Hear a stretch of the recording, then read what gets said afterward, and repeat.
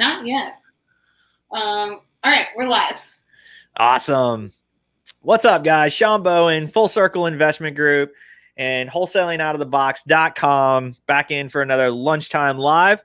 And as we are talking about buying lists to find motivated sellers, and this is going to be, I think, 2 or 3 part series to talk about how we do this and what we do, of course, based on there's other people out doing other things that they get different results from. So as this goes live, if you would, please click the link that allows StreamYard to recognize who you are. And we should be live on Virginia Wholesale Real Estate, and we should be live on our private group as well. Please let us know where you're coming in from. Let us know where you're seeing the show. And if you're watching this as a recording or a replay, give us some comments and let us know what you think, if this information is helpful, or maybe you've got something specifically on buying list and building list that you might want to share with the group that you're seeing success with. So buying list and building list, what, how, why, and where. And what we're talking about is the pros and cons of buying a list versus building. Okay, so that would be let's talk about the buying. When you're buying a list off of ListSource or, man, there are so many different types of, so I can't even think about all of them, but we know that we've tried ListSource, we've Listability, we've gone into, I think PropStream has got an ability of purchasing a list there. The lists that you're buying are going to be the easier way of getting a list. But again, that goes back to if it's easy for you, then it's easy for somebody else.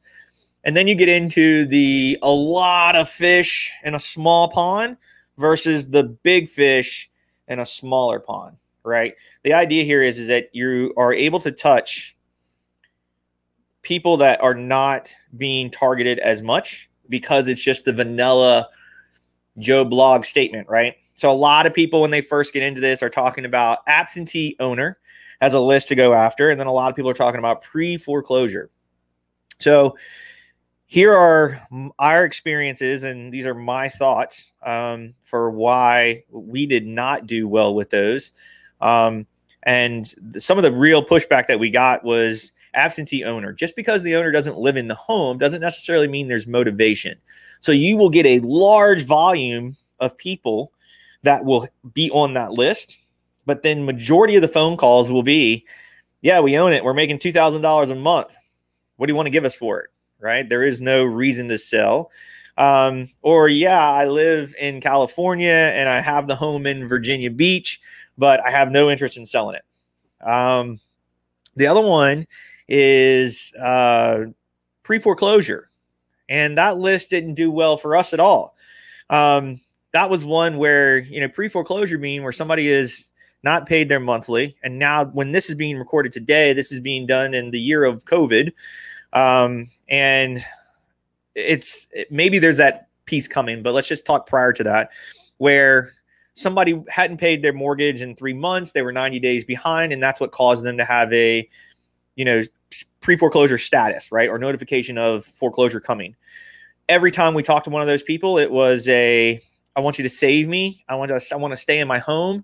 And that was not where we were able to make money, because we needed them to move out of the home in order to buy it, rehab it, and then resell it.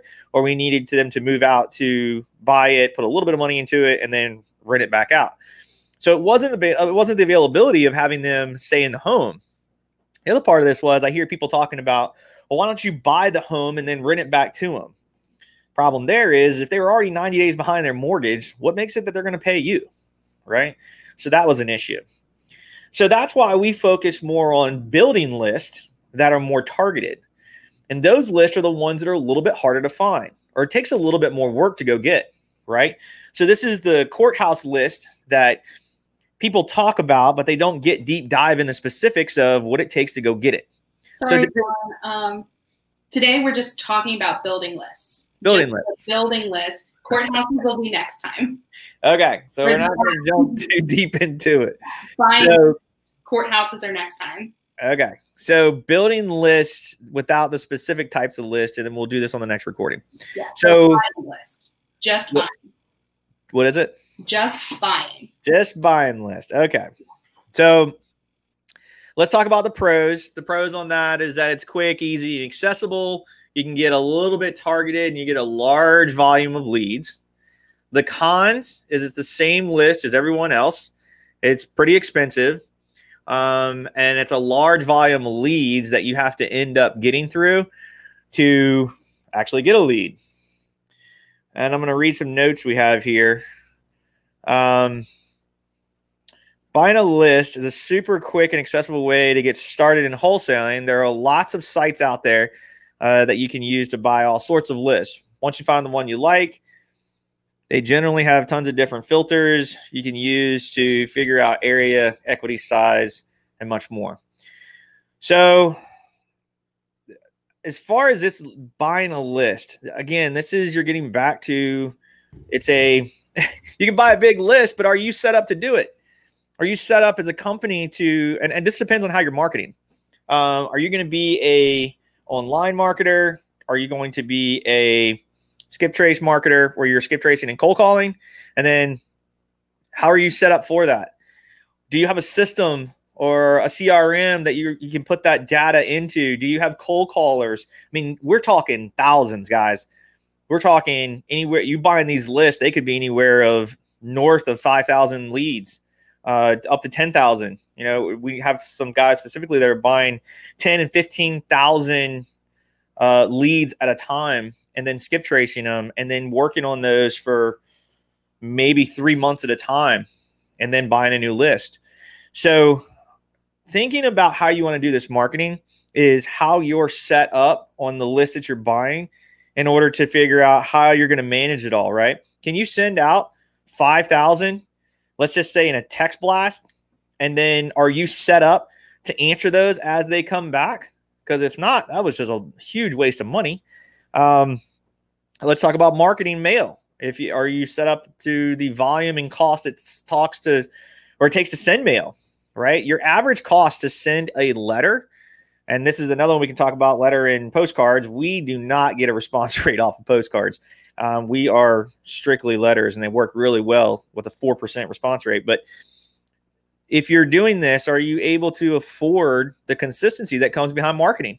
Are you able to send enough letters each week in order to try to keep up with that volume, right? Having so many people call you, so many people follow up with you, or even call you at all. And then, of course, what's the return on that? What's the return mail on that volume you send out? So all this goes back to buying list. And are you set up to, I guess, even have the ability to manage those lists as far as cleaning up the data, right? Are you getting in and cleaning up, LLCs and dealing with trust and dealing with just not just homeowner properties? How are you set up for that? And that's where this takes a lot of time, and it takes a lot of mining of that list. So, when you first get into this and you're buying a list, you got to go through and clean it up. It takes time. What does that look like? And I can tell you, after you do that on your own for about maybe 1 or 2, maybe 4 rounds, you're not going to want to do it anymore. There's a lot of time that goes into it, right? And this is where you start for hiring virtual assistants to help you with that kind of stuff and building your business. But buying a list usually does not, in the beginning, get you the low-hanging fruit you need. And this is where we end up into this, is it worth buying a list because it's a symbol of ease, but then what comes behind it? So quick little talk today, guys. Not too deep dive. I thought we were going all the way through it, but this is where we're going to try to do this in a 2-part series for you guys. But yeah, this is one of those things where you can buy a list, but are you set up to take in the intake of calls? Are you set up to clean up that list? What does that look like to be able to get the marketing out and then be able to absorb the inbound? And then what response rate do you have based on calls that came in versus marketing pieces that went out? I don't care what kind of marketing it was, whether it was text, mail, doesn't matter. We're not big on the RVM world, so that's not something I can talk to you about, but we are texting and we are cold calling and we are mailing. So, and those do get us a really good response rate. So buying list, if you're a bigger company, maybe that's something you can do to try to get some more volume in after you've gone to the other route. But this is one of those that, again, it goes back to the pros being it's quick, easy, and accessible. You can get targeted. Maybe you're going for specific zip codes. Maybe you can actually get honed into specific neighborhoods. There's a large volume of leads. Again, it goes back to the same problem. It's the same list everyone else is hitting. It can become pretty expensive by purchasing the list. And it's a very, very large volume of leads that are you set up to actually work those leads as they come in. So, guys, thank you so much for hanging out today. Little quick lunchtime live talking about building list. And next time we will get in here and deep dive a little bit about building list and what that looks like. So thanks again for hanging out, guys. As always, if you're interested in things that might help you with your wholesaling business to make it scalable and give you more direction, go to wholesalingoutofthebox.com and click around over there and see if you're local to any events here in Hampton Roads. Or maybe there's some things there that might help you understand the business a little bit more and may get more organized. Again, thank you so much for the time, and hopefully you guys come back for the next one. And please leave some comments for us. Let us know what you think on these things. Like to go back, see all the views you guys are viewing it, but I would love some feedback and see if it's information that's helping. So thanks again, guys. Have a good day, and we'll talk to you soon. Later.